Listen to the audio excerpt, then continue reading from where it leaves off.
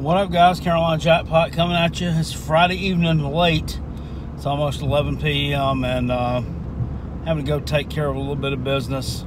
So I thought I'd jump on here and make a quick video. Wasn't planning on making one today. It's been a full day of work, and more work. But I was proud to see today all over 24/7 Sports, Facebook, Twitter, all over social media, the news, everywhere, really, that Coach Will Muschamp, Coach Boom, and his wife, Carol, led the entire football team down at the University of South Carolina as they participated in a peaceful protest in downtown Columbia today, marching in the Vista area, in the Black Lives Matter protests or march, or whatever you want to call it.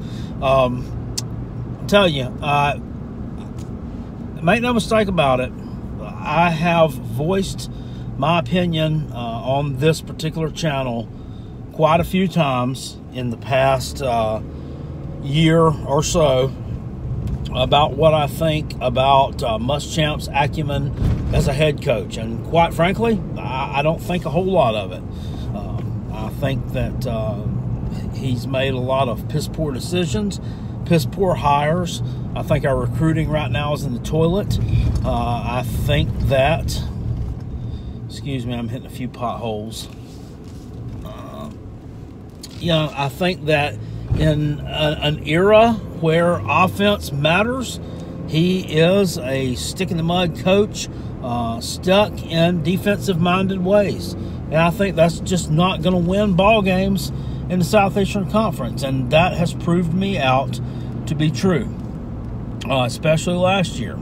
Terrible offensive performances in almost every game. In every game. Let's just go on ahead and say it. Let's cut to the chase and say what it is. But his football acumen, his success as a football coach right now, that's not what I'm talking about. I'm talking about Muschamp the man. And I'm proud of what he did today. I'm proud of our football players. I'm proud of the university for supporting them. And I'm proud of those in our fan base who stand up for what they did today and think that it was the right thing to do. And it was the right thing to do. You should take a stand for something that you believe in. And I firmly believe that. There is a certain sector of the population that's been treated unfairly over the years, and it's time that people realize that. And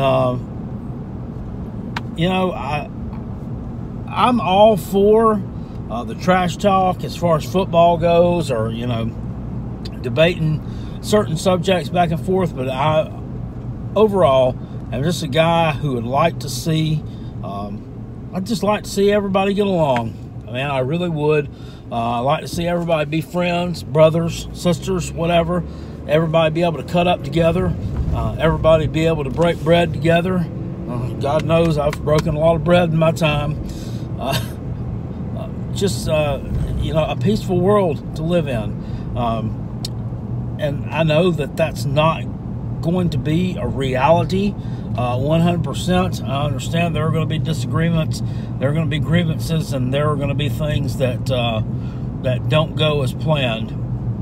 But for what he did today, for standing up for what he and all of his football players believe is right, because it is what's right, I salute Coach Muschamp for that.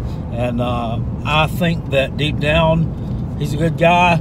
I think that that his wife is a good lady. God knows she's a good lady for standing beside this man who's won 4 games in a season, now twice in his career. It's got to be. Right, yeah, making a joke there. But in all honesty, you've got one Power 5 coach in this state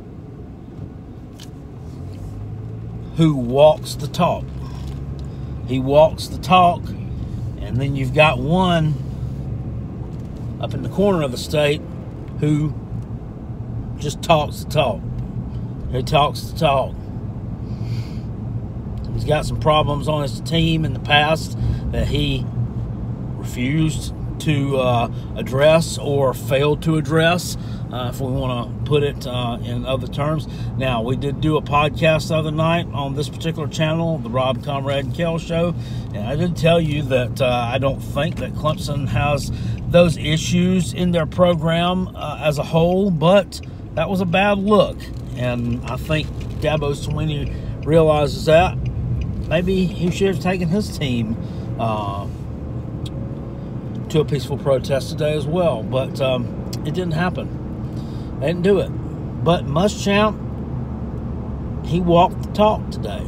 He walked the talk, and he impressed me with that. Does this still change my views on him? No, it doesn't. Do I think that he will be the football coach at the University of South Carolina in 2021? Probably not. Do I think he's going to succeed as head football coach somewhere else in the future? No, I don't. But today he succeeded at the game of life because he did what was right, and he stood up for a cause that he and his team believe in. And I appreciate that, and I know a lot of people do. Getting tongue-tied. A lot of other folks do as well. I'll see y'all later. Appreciate you. Push. I'm out. Go Gamecocks. Spurs up to my toes up. Fire. I'll save that for another video. See y'all later. Peace. I'm out.